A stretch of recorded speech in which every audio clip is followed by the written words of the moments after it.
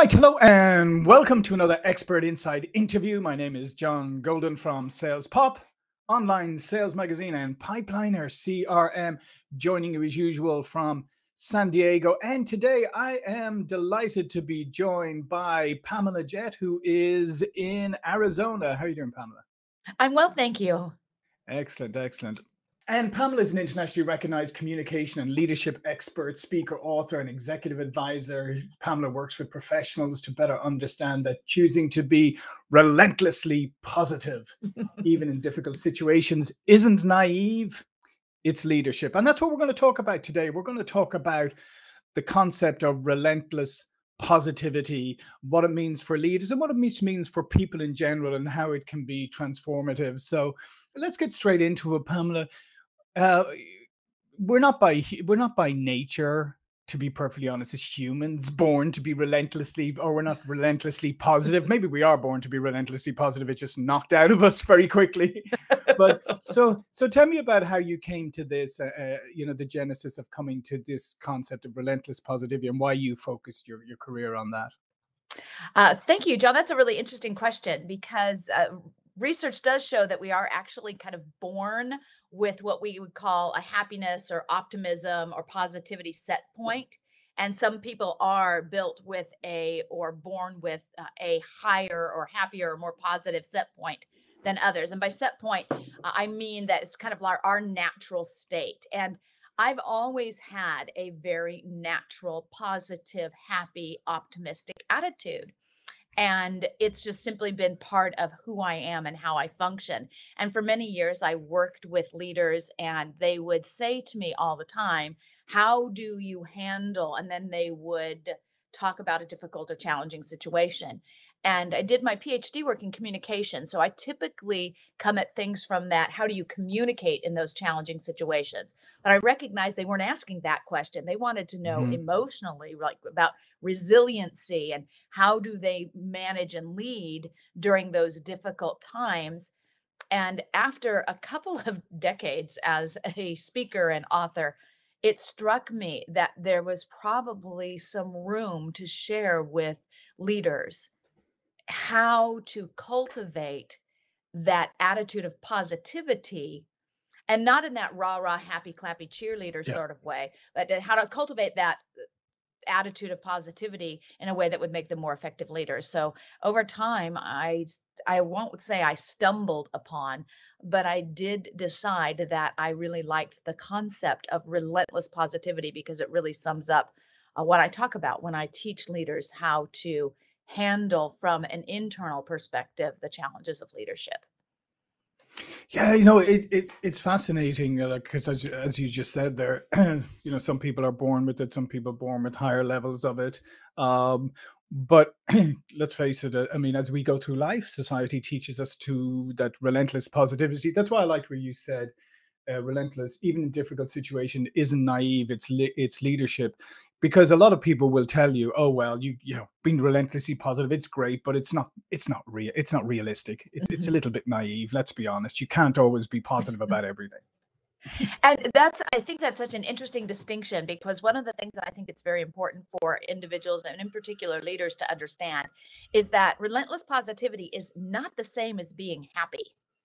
And so when you hear people talk about how, oh, it's just naive, you're looking at the world through rose-colored glasses if you think you're going to be positive all the time. I think they get that confused with being happy all the time. Mhm. And I don't believe that it is practical or possible to be happy all the time. That's a whole different goal. Being relentlessly positive is very different from being in a good mood, from being in a happy mood. And so it is realistic to choose relentless positivity because it's the lens that you place on every experience.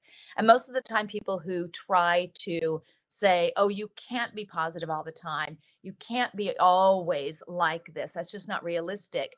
They are actually the ones who are very pessimistic. They won't, and if you say to them they're pessimists, they'll say, "Oh no, I'm not a pessimist. I'm a realist." And they've created a reality for themselves because they are looking at the world through a more pessimistic versus optimistic lens.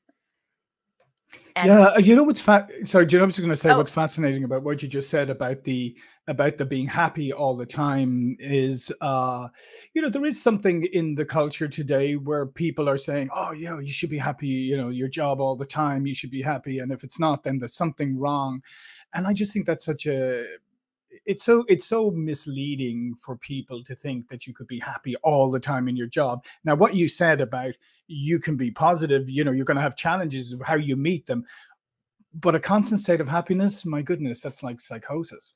well, not only is it not really possible, it's also a poor leadership choice. Imagine this scenario. Imagine you are a mid-level leader and you have needed to make a number of people on your team redundant or, Hmm. free them up for opportunities elsewhere. In translation, you had to fire people. And so on a Friday, your team lost, say, 25% of its members. And that's a very hard day. It would be ridiculous, and it would be a poor leadership choice for a leader to go in on Monday and be rah, rah, happy, clappy, and like, woohoo, it's the best day ever. I'm so excited about this Monday. Your team wouldn't trust you. They would think, Yeah. why are you are you're a monster. We just lost 25% of our colleagues, 25% of our peers are now looking for work today. And they have a bit of survivor's remorse and guilt or whatever that's called. And if you as a leader pretend like nothing is wrong in the face of some really glaring challenges, you lose credibility, you lose trust. People don't trust you if you try to sugarcoat something and pretend nothing's wrong. But you can still be relentlessly positive in that scenario, which is very different than being happy or chipper or acting like nothing is wrong. So, I mean, I agree with you. Unfortunately, I've been in that situation myself a number of times, and you know, having to lay people off is probably the worst thing you can do, especially when it's not performance related, when it's economic, when it's driven by economics. It's the worst Mhm. thing in the world where you have to let people go who are doing a good job. Okay, so how does one start on this path to adopting relentless positivity? And can you give me a few examples of you know how this can manifest? Well, let's go back to the example of someone who has had to lay people off, as Mhm. you say, not for performance issues, but for economic issues. And so you walk into the office, and instead of being, hey, it's a great Monday, it's acknowledging that hey, Friday was a tough day for all of us. And I know that we will be able to rally together as a team and continue to meet our customers' needs, continue to provide great customer service. So you hear that difference there. That's that acknowledgement Mhm. that it was tough. And so I believe that the choices we make every day and how we communicate both internally and externally, and this is why it's such a powerful tool to have good communication skills along with a relentlessly positive attitude because they work in conjunction with one another. So I believe that we start by looking at how we're communicating with ourselves and with others. And in the case of the relentlessly positive leader who has to lay people off and then come into the office the next day, you'll notice that the relentlessly positive leader does not negate the negative. Instead, they would say, Friday was really difficult for all of us. And instead of but. So you get rid of the but because the but wipes out the Mhm. statement or the empathetic statement that you just made or the exceedingly human statement that you just made. If you use the word and instead of the word but, it allows both things to be true, which is Friday was difficult, and I know we can rally together today to continue to meet our clients' needs and give great customer service or whatever the goals and objectives are. So those things can coexist. And fundamental to the concept of relentless positivity is understanding that you can hold in your heart or your head or wherever you want to think of it, you can hold two seemingly contradictory emotional states at the same time. I can be both sad and relieved. I can be both disappointed and upset that I had to let people go, and optimistic that my remaining employees can do an amazing job. And one would think, wait a minute, you're sad and yet you're hopeful at the same time. Yes. So one of the secrets to learning how to be relentlessly positive is accepting that you can hold two simultaneous or two seemingly very contradictory emotional states at the same time. Yeah, that's a really fascinating point. I'm glad you raised that, and I just had noted it down here. Is that you don't negate the negative part. You address it, you acknowledge it, but you don't let that dominate or that be the sole focus, right? It's the duality that you're talking about here, which I think is great, because I don't think a lot of people realize that you can have these totally almost conflicting emotions at the same time, and you can actually make both work for you, if you like. And what's fascinating about the concept of accepting the negative emotions is it falls in line with a principle that I believe in very strongly, which is what we resist persists. I'll share that Mm, again because it's such a powerful concept. What we resist persists. So I'd like to think sometimes as, say, a frustration or anger or disappointment, some of these emotional states that we don't particularly like, that don't feel so great. A lot of us try to ignore those emotions, and we use a lot of self-talk that sounds like, I shouldn't be so upset about this. I shouldn't let this bug me.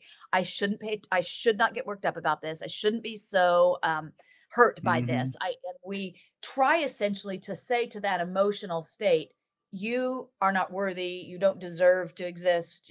I'm not going to acknowledge you.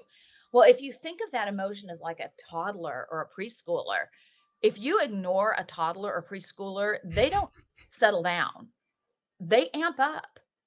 mhm, So the more I try to tell myself I should not be upset about something, the more power that upset is going to generate, and the more it's going to try and dominate my thoughts. But if I say, yep, I'm upset. Oh, that acceptance of, yep, I'm upset. I don't put all this energy towards fighting the upset. I just acknowledge, yeah, I'm upset. Or yes, this is difficult. Or yes, this is hard. And it mhm. makes it very easy for it to just kind of lose some of its intensity.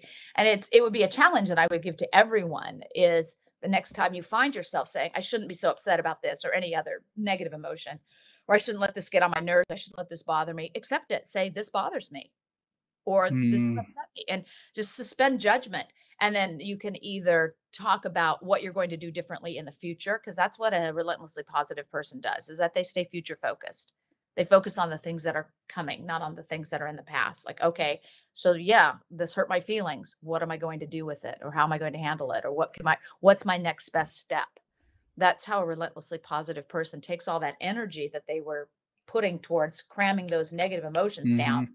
and transfers it into something productive. Yeah, and there's another part to that too, is the mind body connection too, which I think is that if you suppress negative things, you suppress anger, you suppress all of those things without understanding the root cause of it, eventually it'll manifest physically anyway. It's absolutely toxic. Absolutely. It will come out physically. It will come out in unexpected emotional outbursts. So you'll find yourself being upset about something that normally would not even come close to bothering you. And you might lash out at others. So you do relationship damage. It's toxic for our own physical system. Mhm. Absolutely. They don't go away. But what we Yeah. can do is accept them and learn how to live because peacefully, so to speak, with them, or to coexist with, because it's what happens, and this is a fascinating concept, is if we decide we're not going to feel our negative stuff, we also limit our capacity to feel the good stuff, because emotions don't exist in separate places. We either feel things or we don't feel things. And so Yeah. many of us try not to feel the negative, so we kind of limit our emotional bandwidth. And when we do that, we also limit our capacity for joy and love and Mm. fun, excitement. Yeah, that's a fascinating concept, actually. Yeah, that's great. Thank you for that. So when you work with leaders and organizations, what is one of the things that surprises them most at the beginning when they start the process of moving to being relentlessly positive? I see you laughing. That's why I'm looking forward to the answer.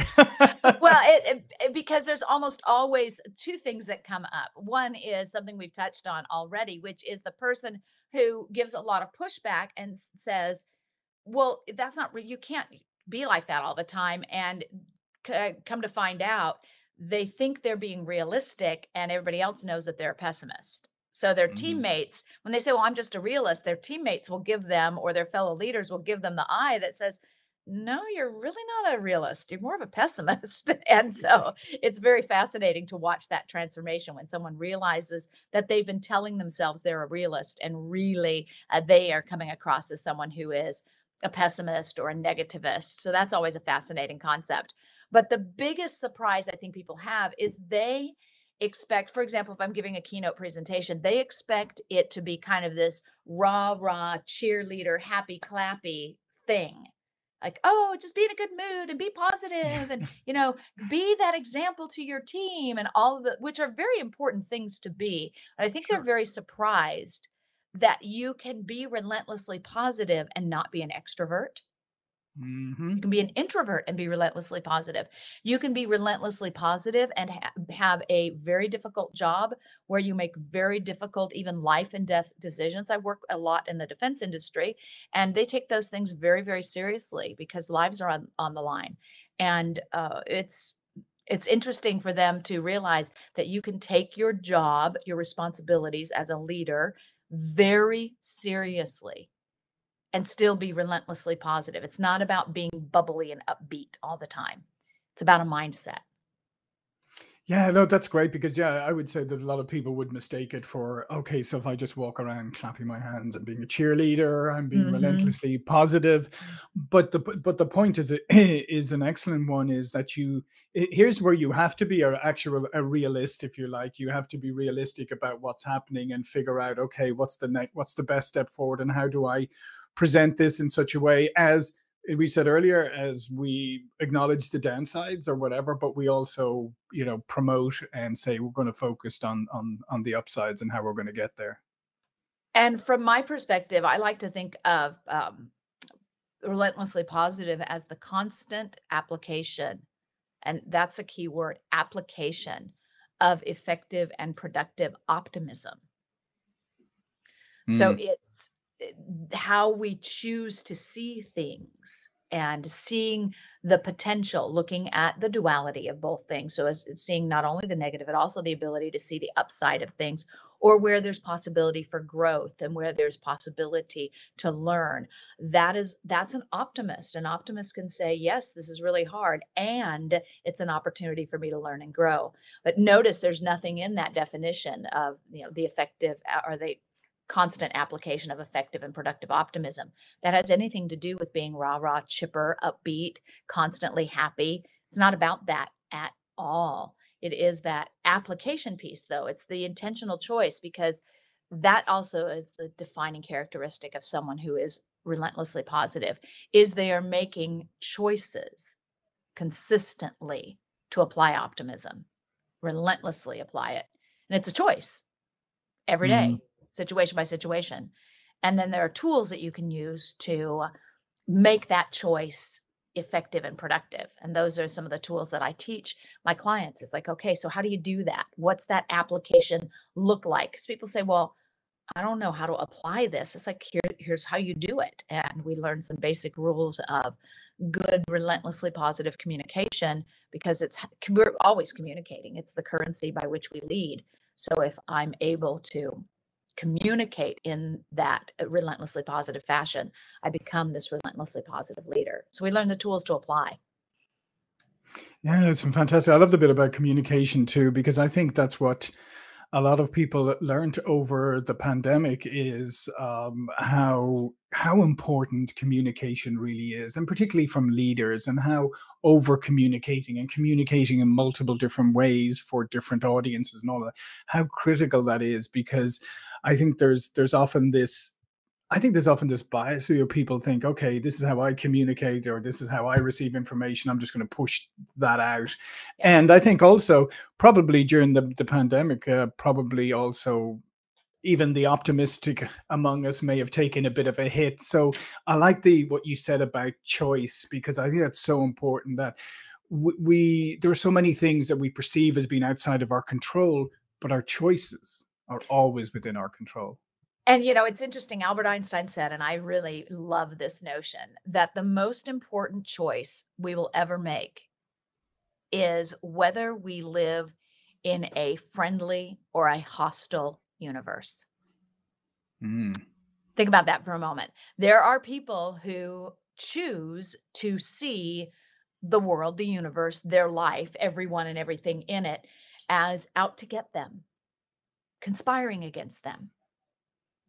And if you've decided that you live in a hostile universe, guess what's going to happen? Everybody is going to be out to Yep. get you, because we get what we expect. That's just that self-fulfilling prophecy notion. So I think that if we decide on this basic core level that the world, the universe, whatever words make sense to you as an individual, is a friendly place, life's going to be a lot easier.